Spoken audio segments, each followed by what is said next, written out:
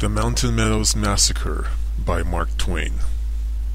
The persecutions which the Mormons suffered so long, and which they considered they still suffer in not being allowed to govern themselves, they have endeavored and still are endeavoring to repay.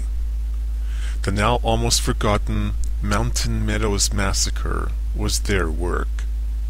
It was very famous in its day. The whole United States rang with its horrors. A few items will refresh the reader's memory. A great emigrant train from Missouri and Arkansas passed through Salt Lake City, and a few disaffected Mormons joined it for the sake of the strong protection it afforded for their escape. In that matter lay sufficient cause for hot retaliation by the Mormon chiefs. Besides these 145 and 150 unsuspecting emigrants, being in part from Arkansas, where a noted Mormon missionary had lately been killed, and in part from Missouri, a state remembered with execrations as a bitter persecutor of the saints, when they were few and poor and friendless, here were substantial additional grounds for lack of love for these wayfarers. And finally, this train was very rich in cattle, horses, mules, and other property.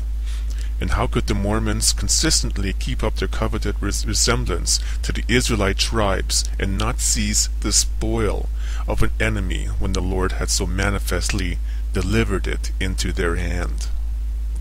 Wherefore, according to Mrs. Z.V. Waite's entertaining book, The Mormon Prophet, it transpired that a revelation from Brigham Young, as great-grand archy or God, was dispatched to President J.C. Haight, Bishop Higbee, and J.D. Lee, the adopted son of Brigham, commanding them to raise all the forces they could muster and trust, follow these cursed Gentiles, so read the revelation, attack them disguised as Indians, and with the arrows of the Almighty make a clean sweep of them, and leave none to tell the tale. And if they needed any assistance, they were commanded to hire the Indians as their allies, promising them a share of the booty. They were to be neither slothful nor negligent in their duty, and to be punctual in sending the teams back to him before winter set in, for this was a mandate of Almighty God. The command of the revelation was faithfully obeyed. A large party of Indians, painted and tricked out as Indians, overtook the train of emigrant trains some 300 miles south of Salt Lake City and made an attack. But the emigrants threw up earthworks, made fortresses of their wagons, and defended themselves gallantly and successfully for 5 days. Your Missouri or Arkansas gentleman is not much afraid of the sort of scurvy apologies for Indians which the southern part of Utah affords. He would stand up and fight 500 of them. At the end of the 5 days, the Mormons tried military strategy. They retired to the upper end of the meadows, resumed civilized apparel, washed off their paint, and then, heavily armed, drove down into the wagons to the beleaguered emigrants bearing a flag of truce. When the emigrants saw white men coming, they threw down their guns and welcomed them with cheer after cheer. And, all unconscious of the poetry of it, no doubt, they lifted a little child aloft, dressed in white, and answered it to the flag of truce. The leaders of the timely white deliverers were President Haight and Bishop John D. Lee of the Mormon Church. Mr. Cradlebaugh, who served as a term of the federal judge in Utah and afterward was sent to Congress from Utah, tells in a speech delivered in Congress how these leaders next proceeded. Quote, they professed to be on good terms with the Indians and represented them as being very mad. They also proposed to intercede and settle the matter with the Indians. After several hours' parley, they, having apparently visited the Indians, gave the ultimatum of the savages, which was that the emigrants should march out of their camp, leaving everything behind them, even their guns. It was promised by the Mormon bishops that they would bring a force and guard the emigrants back to the settlements. The terms were agreed to, the emigrants being desirous of saving the lives of their families. The Mormons retired and subsequently appeared with 30 or 40 armed men. The emigrants were marched out, the women and children in front of the men behind, the Mormon guard being in the rear.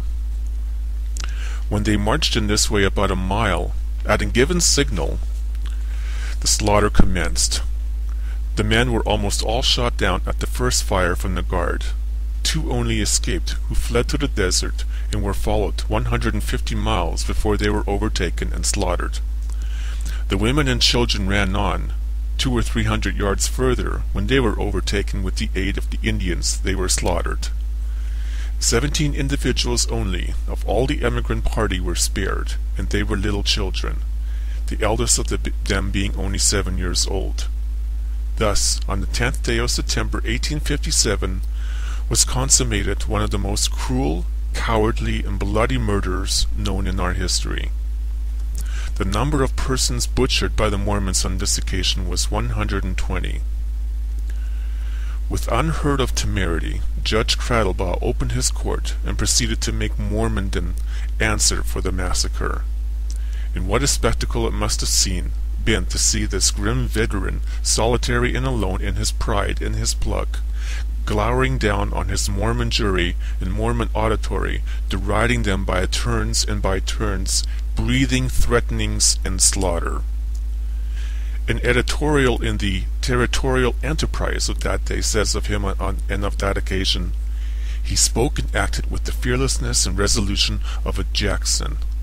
But the jury failed to indict or even report on the charges, while threats of violence were heard in every quarter, and an attack on the U.S. troops intimated if he persisted in his course. Quote, "Finding that nothing could be done with the juries, they were discharged, with a scathing rebuke from the judge, and then, sitting as a committing magistrate, he commenced his task alone. He examined witnesses, made arrests in every quarter, and created a consternation in the camps of the saints greater than they had ever witnessed before since Mormondom was born. At last accounts, terrified elders and bishops were decamping to save their necks, and the developments of the most startling character were being made, implicating the highest church dignitaries with the many murders and robberies committed upon the Gentiles during the past 8 years." Unquote. Had Harney been governor, Cradlebaugh would have been supported in his work, and the absolute proofs adduced to him by him of Mormon guilt in this massacre and in a number of previous murders would have conferred gratuitous coffins upon certain citizens, together with occasion to use them. But coming was the federal governor, and he, under the curious pretense of impartiality, sought to screen the Mormons from the demands of justice. On one occasion he even went so far as to publish his protest against the use of U.S. troops in aid of Cradlebaugh's proceedings. Mrs. C.V. Waite closes her interesting detail of the great massacre with the following remark, an accompanying summary of the testimony, and the summary is concise, accurate, and reliable. Quote, "For the benefit of those who may still be disposed to doubt the guilt of Young and his Mormons, in this transaction and the testimony is here collated in circumstances given which go not merely to implicate, but to fasten conviction upon them by confirmation strong as proofs of Holy Writ. 1. The evidence of Mormons themselves engaged in the affair as shown by the statements of Judge Cradlebaugh and Deputy U.S. Marshal Rogers. 2. The failure of Brigham Young to embody any account of it in his report as Superintendent of Indian Affairs, and also his failure to make any allusion to it, whether from the pulpit until several years after the occurrence. 3. The flight of the mountains of men high in authority in the Mormon Church and State when this affair was brought to the ordeal of a judicial investigation. 4. The failure of the Deseret News, the church organ, and the only paper then published in the territory, to notice the massacre until several months afterward, and then only to deny that Mormons were engaged in it. 5. The testimony of the children saved from the massacre. 6. The children and the property of the emigrants found in possession of the Mormons, and that possession traced back to the very day after the massacre. 7. The statements of Indians in the neighborhood of the scene of the massacre. These statements are shown not only by Cradlebaugh and Rogers, but by a number of military officers, and by J. Forney, who was, in 1859, superintendent of Indian affairs for the territory. To all these were such statements freely and frequently made by the Indians. 8. The testimony of R. P. Campbell, Captain 2nd Dragoons, who was sent in the spring of 1859 to Santa Clara to protect travelers on the road to California and to inquire into Indian depredations." Unquote.